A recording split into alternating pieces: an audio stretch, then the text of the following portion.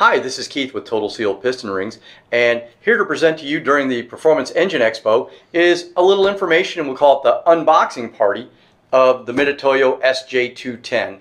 A lot of profilometers out there, a lot of different brands, a lot of different models.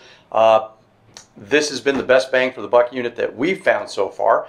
I'm sure there's others out there that are great, but we're going to talk a little bit about this one right now. For those interested, it is a model number 178-561-02A. This has the right size stylus for working with cylinders. There are other models out there, but this is the one that we have found to be the most versatile. I've already cut the box open, so we've simply got the tab. I cut the tape, kind of had this already ready to go, and out we come.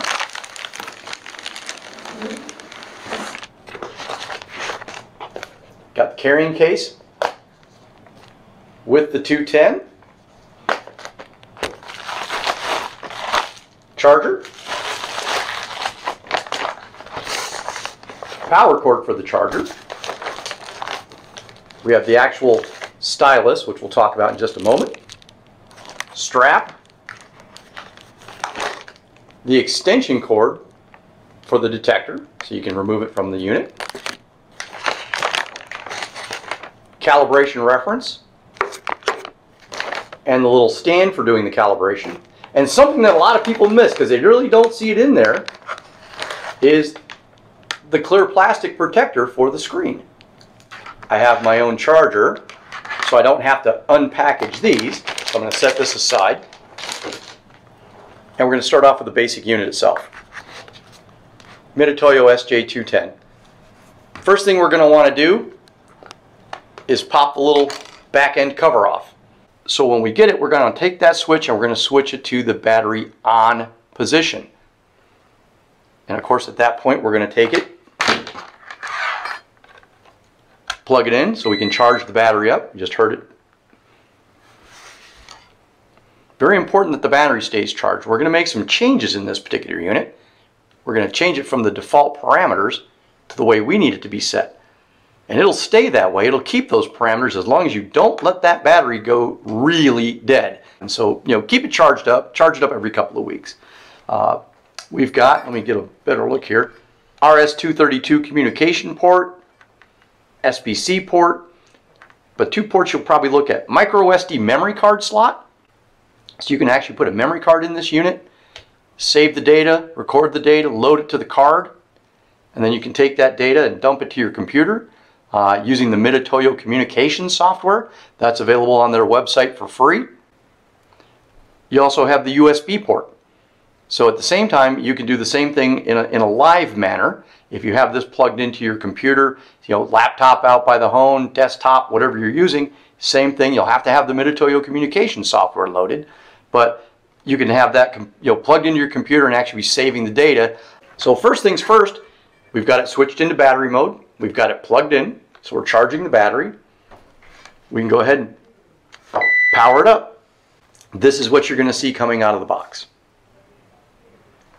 So what we're going to do, the very first thing I do with these is calibrate the unit. So what we're going to need is I'll call it the stand, for the lack of a better term. We're going to need the calibration reference. And this is not the calibrating surface, by the way. We open it up. This is our calibration reference. This one's a 116 RA, which is the most common one. I've seen these as low as 112.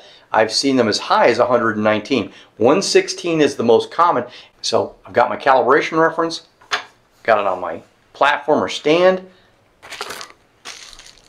I've got my stylus, or my detector, whichever you want to call it. This bag is actually sealed when you get it. I've already taken the liberty of cutting it off and opening it up. This is the stylus. As Lake will probably zoom in, there's a small little diamond, kind of like a needle on a record player sticking out.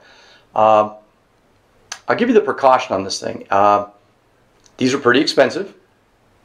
You want to treat this thing like it is, something expensive. We don't want to drop it. We don't want to bounce it off the floor. I had a gentleman yesterday whose machine kept reading over range. I walked it through him on the phone and we deduced that this was bad, and he actually found a little dent in it where somebody had dropped it. When we're checking our cylinders, we want to make sure the cylinder's clean. It doesn't have to be hospital theater sterile, but clean. Brake cleaner, lacquer thinner, whatever you like, clear solvent, wash it out, wipe it out. We want to make sure it's a nice, clean environment. This does not like oil being put in it. Treat it like it is. It's an expensive part. We want to treat it like an expensive part. So, turning the profilometer over, again, I don't know the exact Mitutoyo nomenclature, but this is what I like to call the hand tool. This part is detachable from the machine. It unplugs.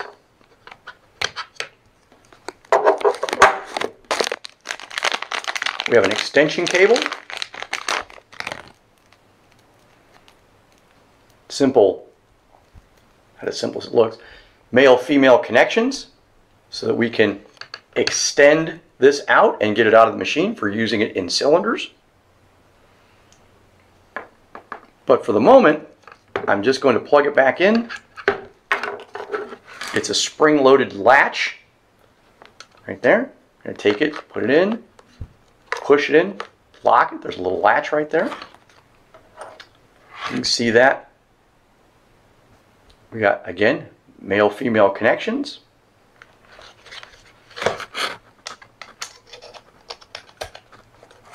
Installed, make sure it's nice and seated. Seat it, make sure it's good and seated down. So we're going to take this, set it on our reference tool, and we're going to calibrate the unit. So now we're going to go into the menu. Obviously we've got the little slide down door. If you hadn't caught that already, we're going to open the door. This exposes the controls or buttons. And we're going to start off with the enter menu. Enter menu and escape. These are your primary tools, we'll call it here. So enter menu. We're going to arrow up to calibrate measurement. We're going to hit enter. Now in this case, as I said earlier, this reference of 116, these machines come default at 116, and we're simply going to hit the start stop button. As you can see, it's making a trace. Okay, so we've got a 116 reference. The machine read it as a 114. So we need to tell it, nope, that's not right. We're going to come to the red button. We're going to update. So it understands it's off a little bit. It's going to correct. So let's just check it again. We'll give her another trace.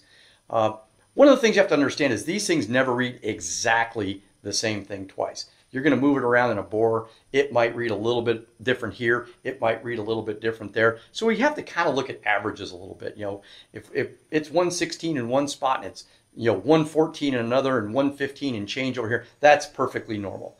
But if it reads 115 here and 22 over there, that's a problem. And same thing when you're calibrating.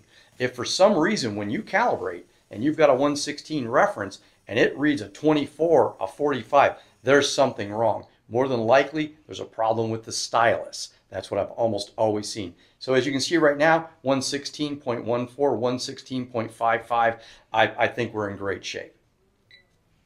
So we've done that. We're going to escape back out. Now we're going to go in and start setting up some parameters in the machine. They do not come set to do what we want it to do out of the box. These things, of course, have 1,000 different functions they can do. So what we're going to do is we're going to arrow down. We're going to start off in measured condition. So we're going to arrow down one to measured condition. We're going to hit enter. We're going to have setting, as you can see, is in dark blue. We're going to hit enter. And first thing we're going to do is arrow down to parameters. We want to change the parameters. We're going to hit enter. As you can see, the ones highlighted in red, those are the things that are turned on. And as you can see, there's lots of things this thing can measure. We've got RA, RZ, RPK, RT. We can measure waviness. You can measure R max. There's a lot of things this thing can measure. MR1, MR2, the Abbott Firestone curve. There's a whole lot of things this thing will do. But we're going to set it up to do, we'll say, some basic numbers that most people can relate to working with cylinders. We're going to go with RA, arithmetic average of roughness. I generally leave that turned on for the people wanting to measure deck surfaces, head surfaces, housing board surfaces, we can actually turn on what's referred to as RK, which is peak to valley height. This is a more modern number that's being supplied by the gasket people. This is kind of the tooth, how much tooth it has. But in our case, we're going to arrow over to RQ. We're going to turn that off. As you can see, it turned white. We're going to go over to RZ. We're going to turn that off. As you saw, it turned white. I'm going to arrow down to the bottom row, arrow over, RK, I want to turn that on, red, RPK, I want that on, red, RVK, I want that on, red again. So I now have RA, RK, RPK, RVK, all turned on. I'm going to arrow down to lambda, or Alpha Charlie. For those that want to read it that way, I'm going to hit enter, and we're going to go down and set it to 0.1.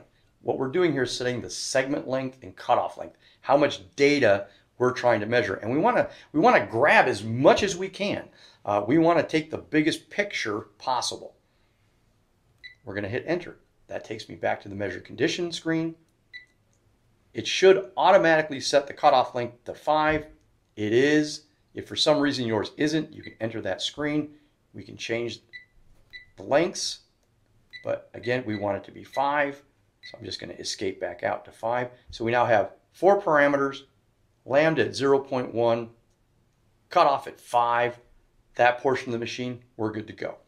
So we're going to escape back out of screen. We're going to hit that twice. Now we're going to go down to setting up the environment, the running conditions. There's a whole lot of things you can set up in here. We're just going to go over some basics. So I'm going to arrow back up to the top. Normally it'll start off right at the top, but as you already discussed, I've been in here kind of messing around with this one. So typically it'll start off at date and time.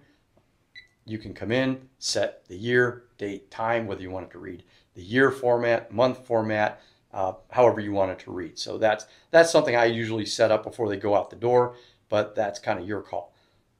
Data output. How do we want to do it? We want it just to read out of the SPC port, to printer, data storage. Do we want to save it? Save it to a to a drive. How do we want to save our data? We can select how we want to keep that data if we want to keep that data.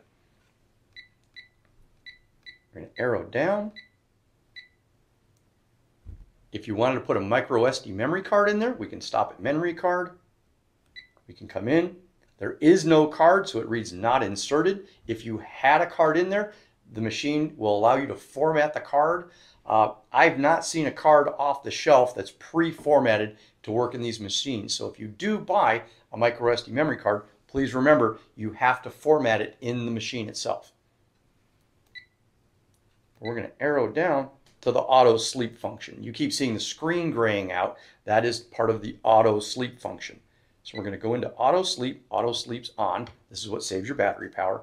But right now it's set at 30-second time. So we're going to arrow down to wait time of 30 seconds. Enter. And we're going to change that. I set them to run for about 5 minutes. So I'm going to arrow over, as you saw, to the left, up to 3.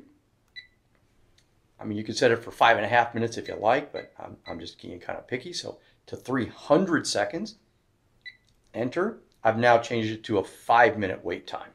We're going to hit the escape button again, take us back a screen. There's auto sleep. I hit escape again, took me back to the main menu. And I'm going to arrow down 1 to screen change. Enter. Right now the screen is displaying as 1 vertical. And let me show you how this changes how the machine looks. I can hit enter, take it down to 4 horizontal, enter, escape twice, and now I have my 4 settings all reading on 1 screen. So you don't have to page. If we left it as 1, you have to hit the page button to read each one. The machine will actually allow you to see the actual crosshatch. Now it's probably going to read an error, but let's run that profile real quick. So what you're seeing right now is the machine is actually reading that reference piece. You're seeing what the profile is, and the machine is set to automatically scale the reading. As you saw initially, very large peaks, but it's saying, whoa, this is a fairly rough piece. I need to close this down a little bit so we can get that better picture. So it will auto scale, and that again is something you can change.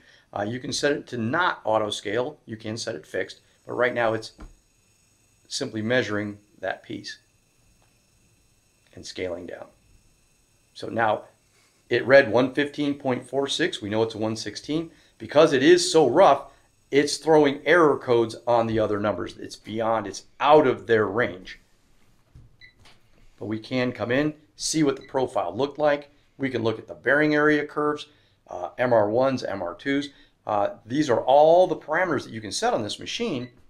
You can actually send your printout, your readout, and it will show you all those. And now we've got a cylinder. Any way you look at it, it's big. I can't say 5 3/4, 6 inch. She's a big one. But you can't see it. But Lake, who just got all gooed up, and myself, this thing is covered in goo. So in this case, got a little brake cleaner. Like we said before, we want a nice clean surface. Get all that nastiness out of there. And before I do this, I want to show something. This is a real interesting tool, or a little add-on that you can get for this thing. It's made by our good friends over at QMP in California, Brad and the guys. Unfortunately, I can't completely show it because this thing's so big. We're going to have Brad make it a new one. But this will go in. It's really great for holding this thing when it's in the cylinder. You can take it in, take it. Hopefully you can see some of that. Spin this up until it positions itself on the opposite side of the cylinder. Holds everything really nice, really stable. You can do this by hand, but you got to make sure you don't slip. If you move, you slip, you're going to trigger a false reading, and we don't want that. So this is a really handy tool. So we've got it in, we've set it in the bore, and we're ready to go. So we're just going to simply hit the start-stop button. Right now it's retracting the stylus. There's some people that think you actually slide the whole unit up and down. You don't do that. It's motorized, kind of does it on its own. And we're getting a trace of this nice diesel cylinder. And as you can see, this has actually got a pretty decent finish on it. It's got a very reasonable amount of plateau to it. It's got good valley depth. You can see the lines coming down showing the valleys. That's your plateau, or RPK. We're going to scroll back through. And better flip that around. That's a little backwards. Hopefully you can see that. So we've got an RA of a 25, RK of a 44, RPK of a 12.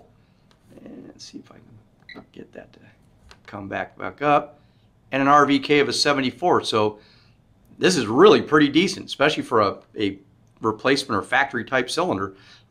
Decent peak number, great valley number, good core number. So that's some basic use of the profilometer in checking the holding tool.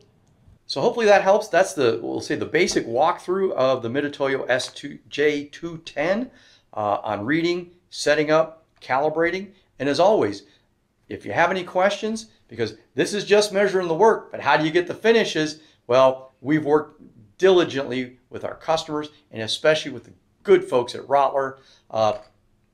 We can help you out, figure out how to get to where you need to be with these numbers. So as always, feel free to reach out to us. Have a great day.